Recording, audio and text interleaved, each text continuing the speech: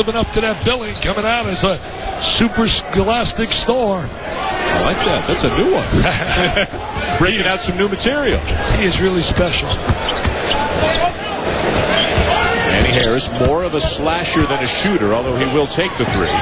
Yeah, he's better in transition. He really is a guy that's got to go up and down the floor, use that great speed, quickness. And again, keep in mind, Holiday, the freshman, has to guard Harris, who now steps back, launches the three, and leaves it way short. I think that's one of his biggest dilemmas as a player, is understanding and defining shot selection. Offensive foul, Drew Gordon.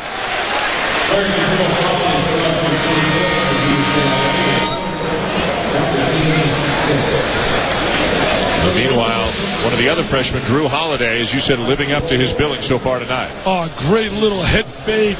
He freezes the defensive player. I love this kid. This kid is a definite diaper dandy. He's a diaper dandy, and he's not a one-and-out player. He's not going to be that kind of talent like Rose was or Beasley, a super player. He's going to need college, so I think it's going to really help him as well. Right, with a missed jumper, and then Gibson over the back is called for the foul for Michigan. That'll be his second. You know, Harris is 0 in the last 14 minutes, hasn't scored. They got to have him certainly involved offensively. Averaging 28 points per game in Michigan's first 2 games of the season. Michigan, though, even with their high score, relatively quiet so far, down only 3 to the Bruins. I don't think UCLA has the offensive firepower to really blow people away. They're very methodical. They're going to win their share of games, obviously, because of their defensive ability and their great perimeter play. Offensive foul, Darren Collison. I mean, just like the Miami of Ohio game. I mean, that game, the tempo of the game, Charlie Coles really does a terrific job at Miami of Ohio. They just couldn't come up with a big shot.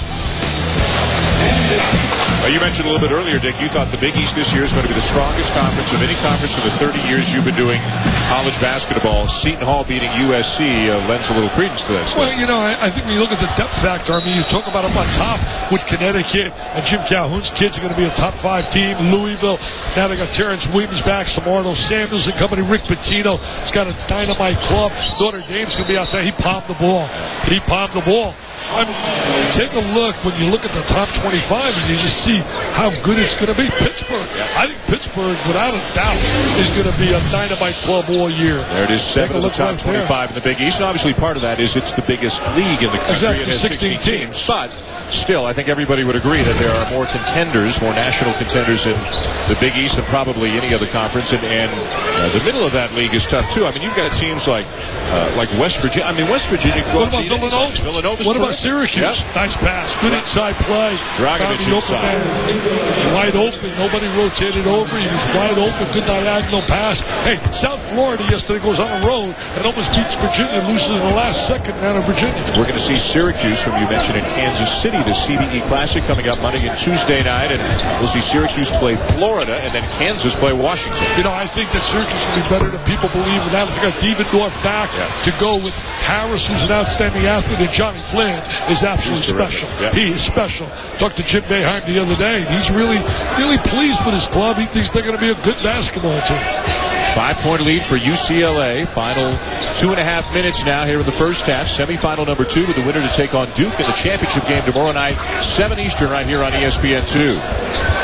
Roll off to Dragovich for 3. That's what Dragovich can do. He can shoot the 3.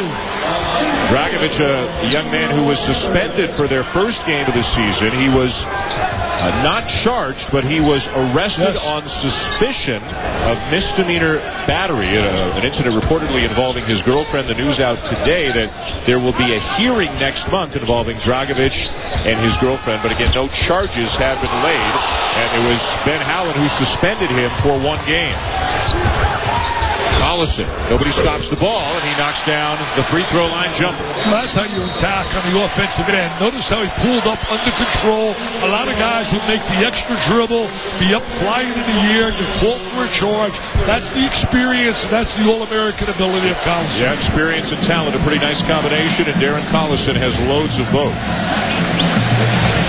A 10-point lead now for UCLA, and let's check out the diagonal passing dig by UCLA in their offensive set. Yeah, they do a great job of passing the basketball. Here comes the diagonal, freeze the ball here.